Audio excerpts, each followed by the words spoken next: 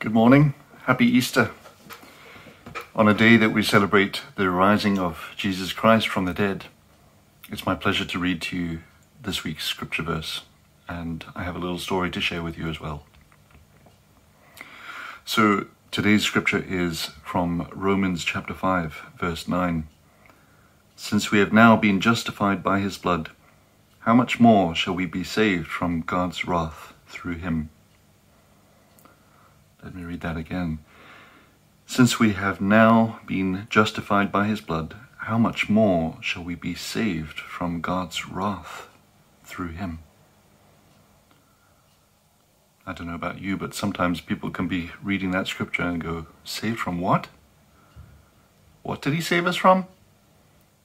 I thought he saved us from sin. I thought he saved us from slavery. It seems scriptural to claim that he saved us from God's wrath as well.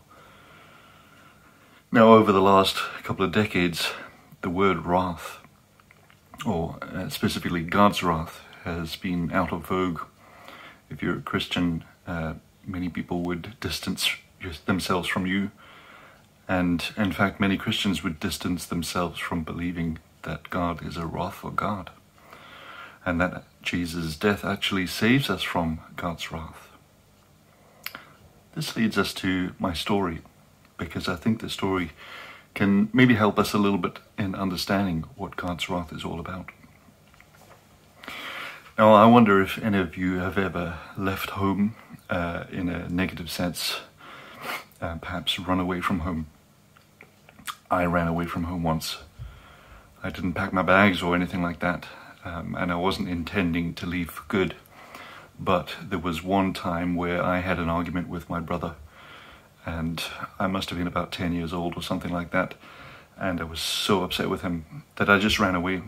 Left the home, I went out, and the place that we were living in had a big mountain and a lot of wilderness around it, and I just went into the wilderness. I ran away. I kept running until I was no longer angry. And I enjoyed the time. I was able to do what I want, go where I want, no matter how much time this took me. I actually felt pretty good. I was okay. Even though I was in the wilderness, I wrote in the sand, I did all sorts of things. I climbed trees. And eventually when it was time to leave, and I thought, well, I should probably get back home now, I was able to find my way home, and I got back home safe and sound. But actually the situation where I found myself at home was quite an interesting one, because I encountered my father in a state that I had never ever seen him before in my life. He was angry with me. He was so angry with me that I had left home, and they didn't know what had happened to me. And they feared the worst, to be honest. And so, as I say, this was the worst, the most angry that I ever saw my father, and I was punished for it. For a long time after that, I was so angry with my father, because I thought, how could he be angry with me? All I wanted to do was get away from my brother who was irritating me, and I just wanted to do what I wanted to do, and I should have been left to it. There's nothing wrong with that. And I can come back when I want, and I can leave when I want. And so I hated my father for that. Now, many years later, I hated him because he punished me for it. Many years later, I found out that actually what had happened in the interim time, the time when I was having a great time, just enjoying myself, doing what I wanted, my father went to the most dangerous places in our town to look for me. Now, when I was growing up, there was many stories of people being kidnapped, horrific things happening to children, all sorts of things going on, and as I say, they feared the worst.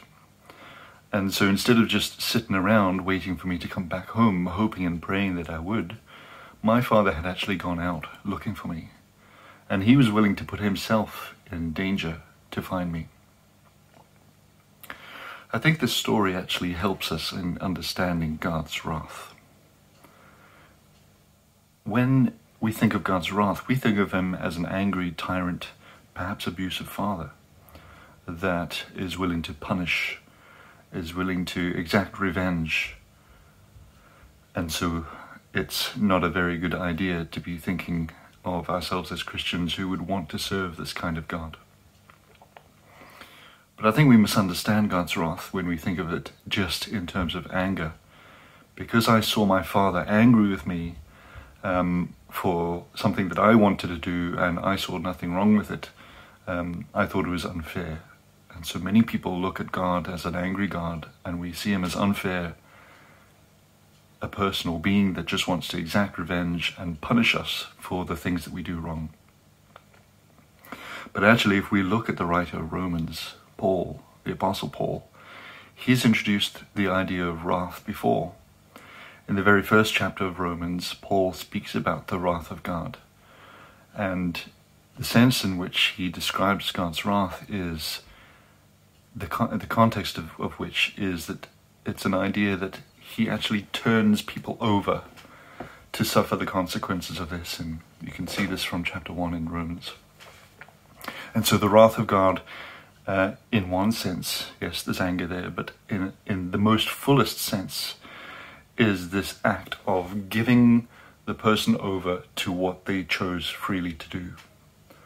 So if I was to think of my father as a wrathful father, my earthly father, the one who punished me, if I was really thinking of what he could have done as a wrathful father, he could have just let me carry on living in the wilderness. He could have expelled me from the home, and he could have said, right, this is what you wanted to do. You wanted to run away from home, and you can stay there for all I care. But my father didn't do that. Not only was he willing to welcome me back, but he actually went in search of me. He went in search of his runaway son. And although my earthly father didn't find me, and it was me who returned to him, I can confidently say that in the spiritual sense, I was a runaway from God as well. At certain points in my Christian walk, in my upbringing, I didn't want to be close to God. And in some ways I ran away from him. But the message of the gospel is that God is a God who will run after you. He will not let you suffer his wrath to the fullest extent. And the way we know this is because we have the message of Jesus Christ. It is by his blood that we are justified. It is by his sacrifice and love that we are saved from the most extreme case of God's wrath. Instead of being handed over to our sin and everything that enslaves us and stops us from having a relationship with God, instead of doing that, God came looking for me. Instead of that, God came looking for you. And so by faith we can come back to the Lord. And this is the great message of Easter, actually. Because Jesus lives, because he rose again, we have hope that is real, that is borne out through evidence, and it is a faith that we can have confidence in. So I would commend those thoughts to you. Have a think about it, and I hope you have a good week. Let me pray. Dear Father God, we are all runaways in your eyes, but we thank you for the scripture that while we were once still sinners, you died for us. And because we were sinners, we can now be children.